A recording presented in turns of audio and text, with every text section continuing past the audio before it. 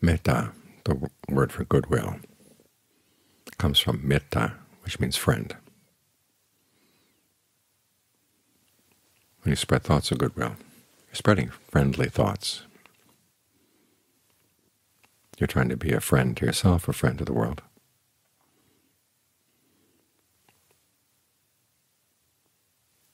And it's good to think about what that means, because it's not just a quality of the thoughts. As the Buddha said, there are ways of expressing goodwill or friendliness in your physical actions, in your verbal actions, and in your thoughts. And in the sutta we chanted just now, it talked about the various ways that you live, conduct your life, that are in line with spreading thoughts of goodwill. One of them is that you're easy to support. You try to take as little from the world as possible and give as much back as you can.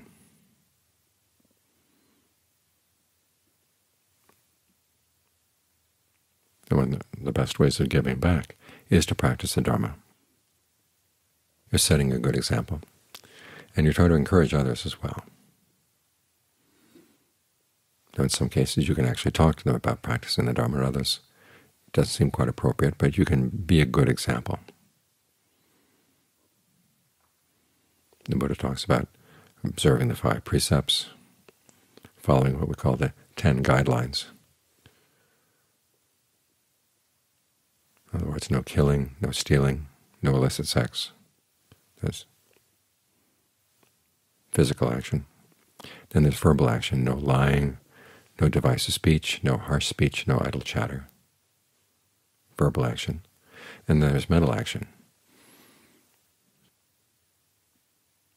No inappropriate greed, no ill will. You're trying to keep your views straight, in other words, in line with right view. And then again, you set a good example, and you encourage others as best you can.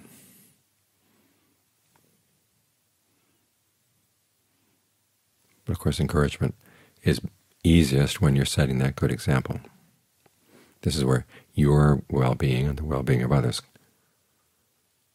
come together.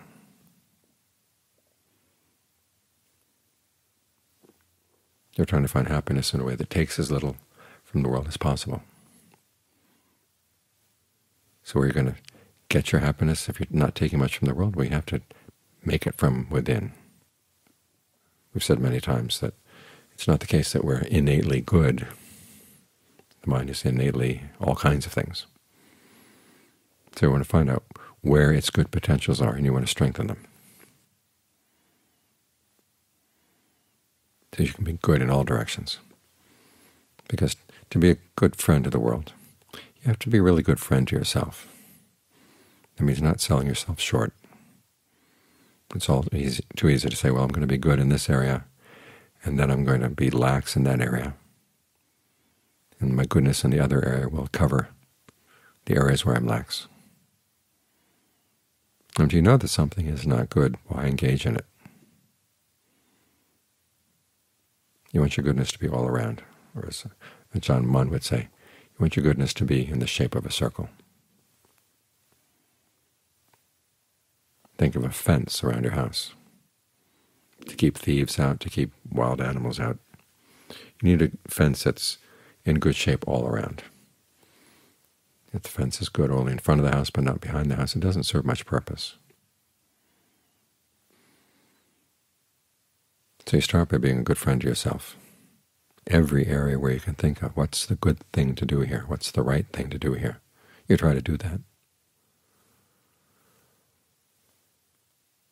And for the part of the mind that says, well, I can't put up with goodness all the time, I need to have some time to relax, this is what meditation is for. In fact, all the forms of strength that the Buddha talks about, they're there for giving your goodness the power it needs. So you don't have to be taking goodness from the world. You can keep creating it. No matter what the world does, you want to make sure that your goodness stays in good shape. Think of the Buddha's image of the mother caring for her only child. Especially back in those days where a woman's hope for the future depended entirely on her children. If anything happened to her husband, she's going to have to depend on the children, so she had to take good care of them. It means looking after them all the time. If you've ever been around a baby, you realize you have to be there all the time, because a baby can do all kinds of things, get itself in all kinds of trouble very easily, and you have to be there ready for whatever the trouble is going to be.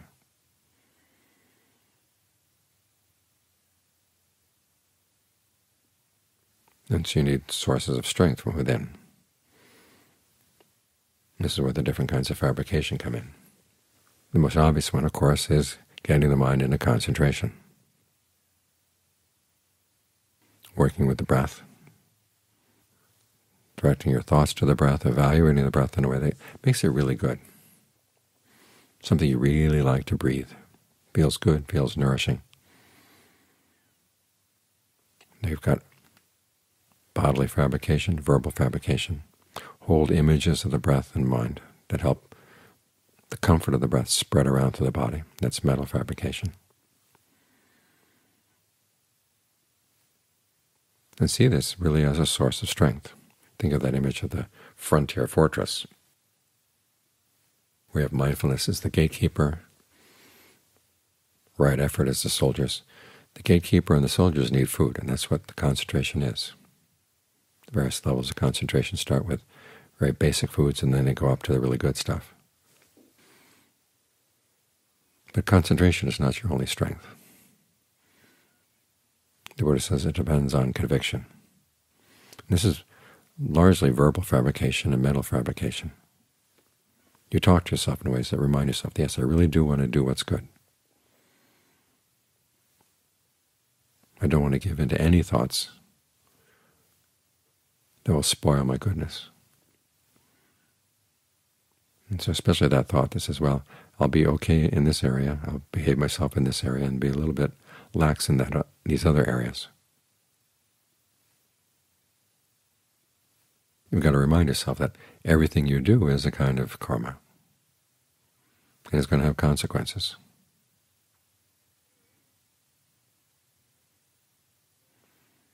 And saying that okay, I'll be good in some areas and relax in other areas. It's saying, well, I'll fix food for myself in some areas, and I'll fix poison in other areas, and mix the two together. If you ate that way, you'd get sick. No matter how good the good food was, the poison would spoil things.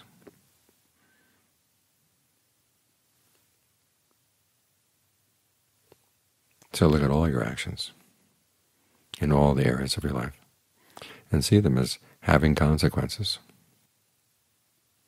And you don't know what kind of bad karma you may have in the past, so you've got to create as much good karma as you can right now. Here's your chance to do something good for yourself and for the world around you.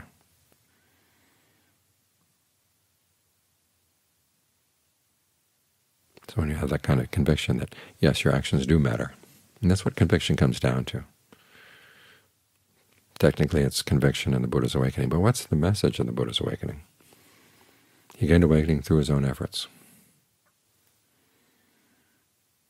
And one of the things he learned in the course of his awakening was seeing all the world, all the beings of the world, dying and being reborn, in line with their actions. Those with mixed records of actions went to mixed places. Those with really good records went to really good places.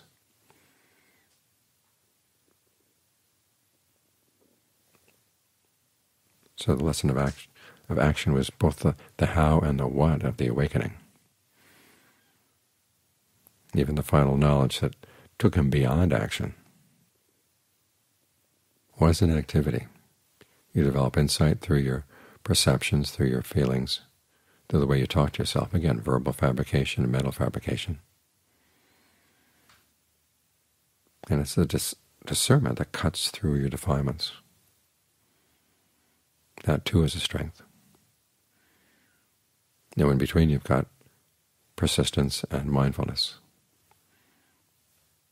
Persistence is based on your conviction.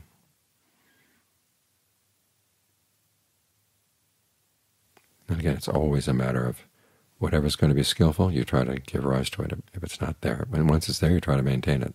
Anything unskillful, you don't say, well, I'll think of this as a bank account. I'll put a lot of good money in the bank account and then draw some out. You just want to keep on putting good stuff in there. And you always keep that in mind.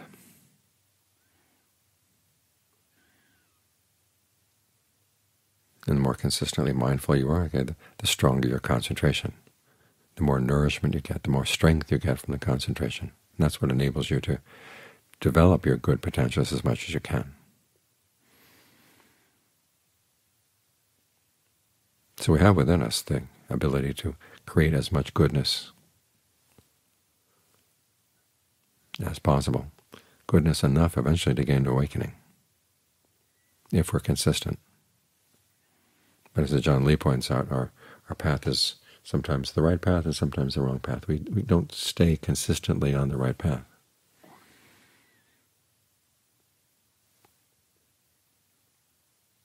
And then we're not satisfied with the results. Well, of course you're not going to be satisfied with the results. You go the right path for a while, then you turn around, wander off a bit, then you go back and wander off again.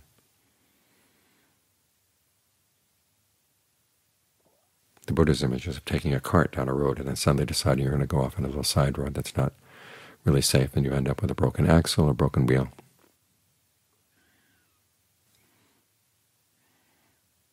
If you stay on the path, the cart will be in good shape all the way down to the end.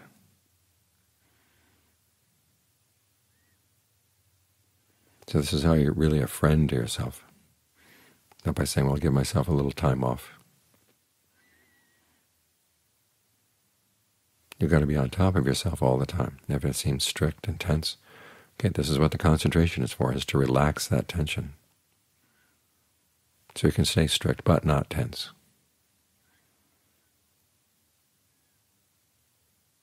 And the energy of the path begins to develop momentum. You find that your goodness does get more and more consistent. And you are creating a better example for the world. And when you speak about the path, you can speak with more authority.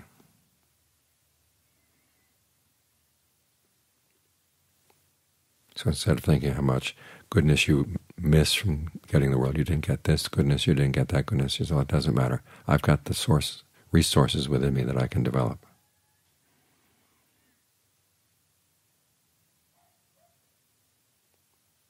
And you don't have to think about whether the world deserves your goodness or not. The more goodness you give to the world, the more you gain.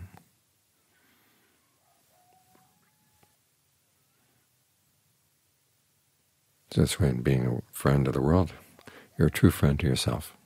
And being a friend to yourself, you're a friend of the world.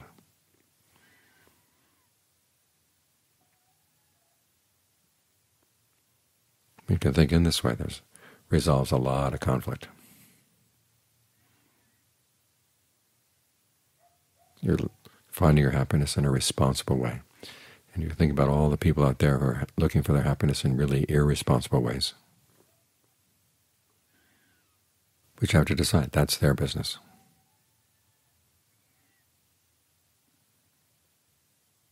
They're endowed with the freedom of choice, but you're also endowed with freedom of choice. And whether they make the best use of their freedom or not, you don't want that to be the deciding factor in your own. Unless you take the Buddha as your example and all the noble disciples, you realize, okay, this is what human beings can do.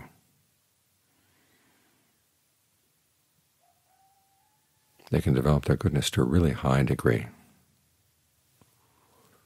And with the goodness, there's happiness. The happiness of blamelessness, the happiness of finding something really solid inside.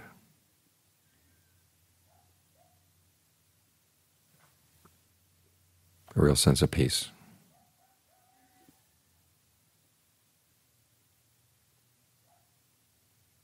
That because it's blameless is really, really satisfying.